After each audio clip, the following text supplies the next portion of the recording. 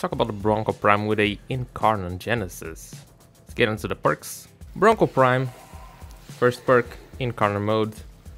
Second one, we have damage on energy spent, which sounds nice, or projectile speed with sprint speed. The weapon has fall off. With this, it makes it better. So I think this would probably be the best choice, actually. But we are gonna have to mess with our sprint speed. Other than that, magazine, accuracy, recoil. I feel like accuracy would be a good choice, but in this case, the accuracy is already so bad that this probably won't make any difference. So magazine capacity. Then we have multi-shot, ammo efficiency, and critical chance. The critical chance in this weapon was already abysmal, so having 20% plus on the base just makes it a bit more viable. And for Incarnon mode, just okay. Just makes it a lot better.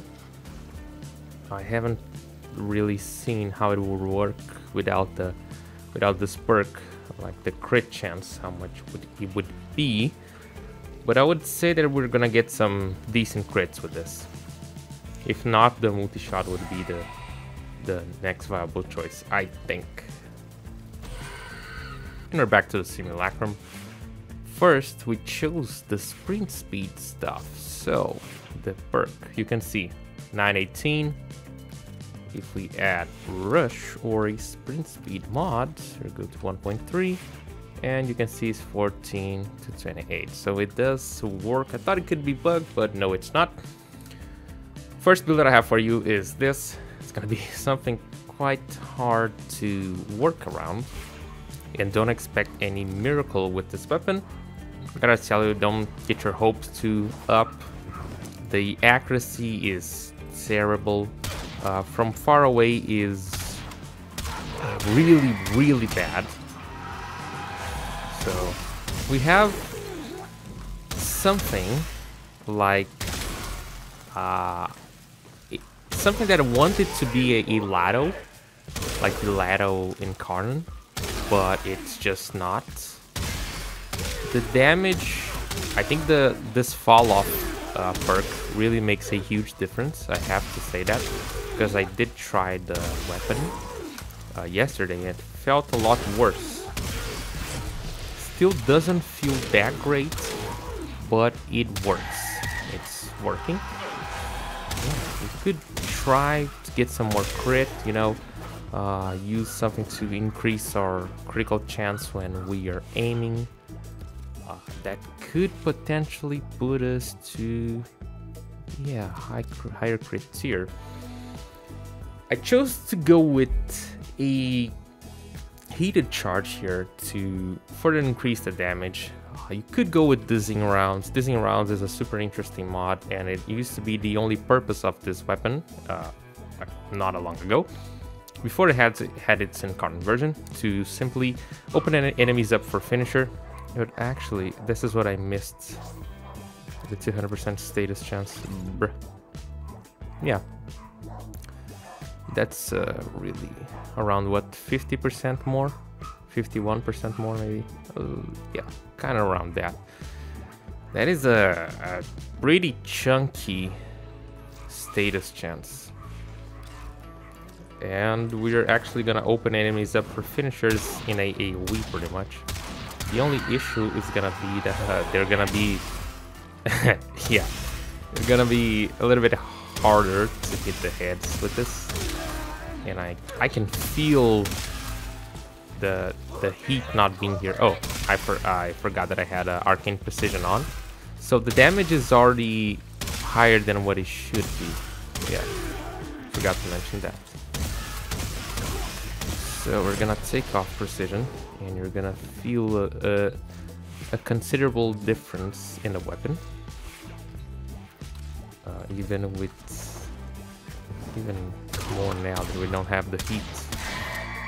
Maybe with a Riven, this weapon can start to shine, but you can see the huge difference it has now. If we armor strip, it's gonna be fine. But without it, we need to stack. Or it won't kill much stuff.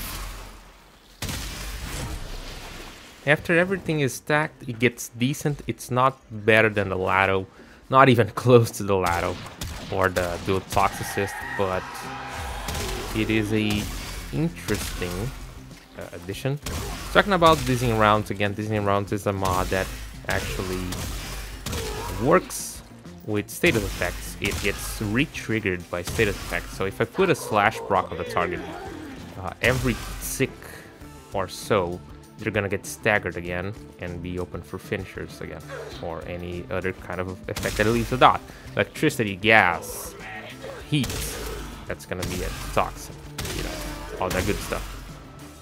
So this is really the first build that I have. Let's take a look on the second one. Second one is, this is the primer build. I think this is what I used on the Wisp video with the level cap with no abilities.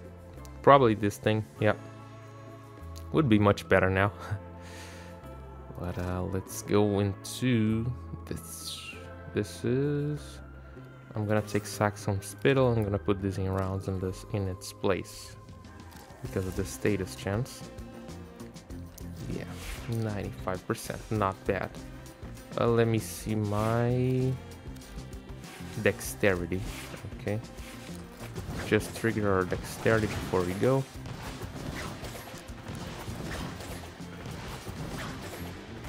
I'm gonna summon more enemies. There we go. With this, we're gonna have bleeds. Yeah, we got some bleeds. It bleeds, it is interesting. But if you don't get the headshot, it's gonna be a bit weird.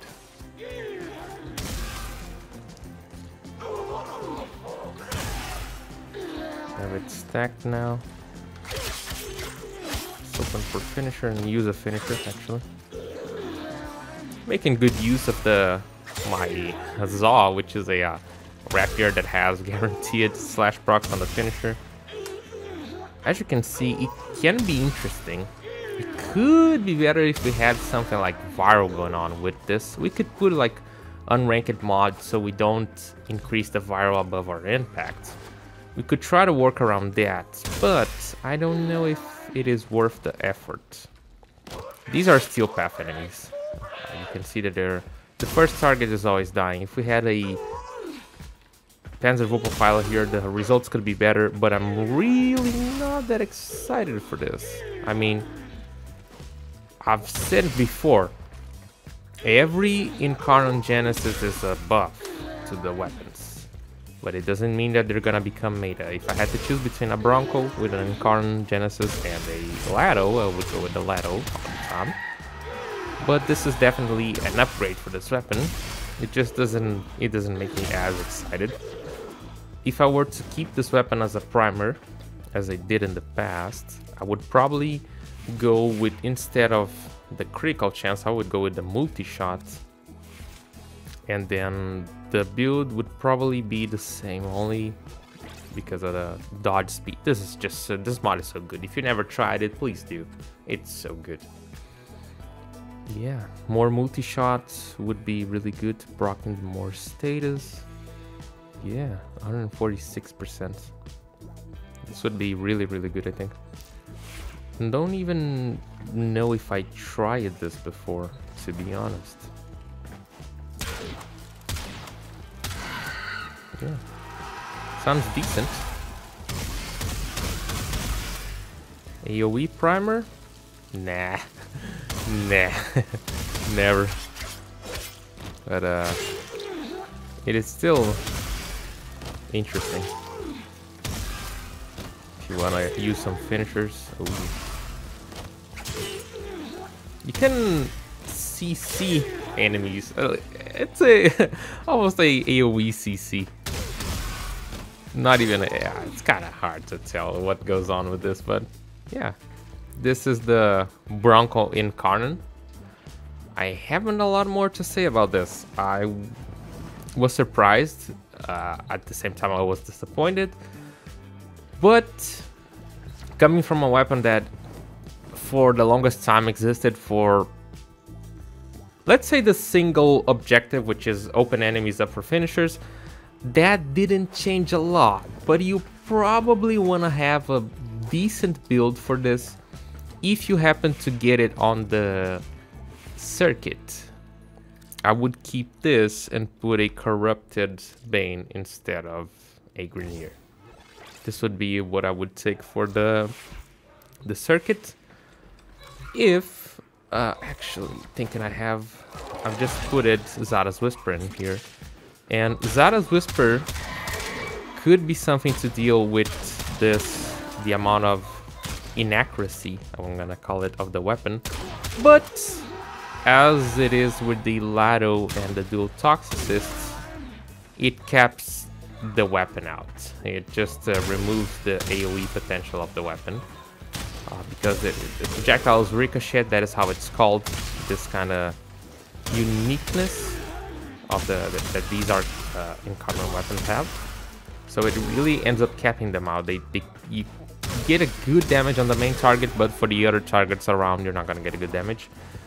So yeah, that's gonna be it for me today. Leave a like, consider subscribing. Peace.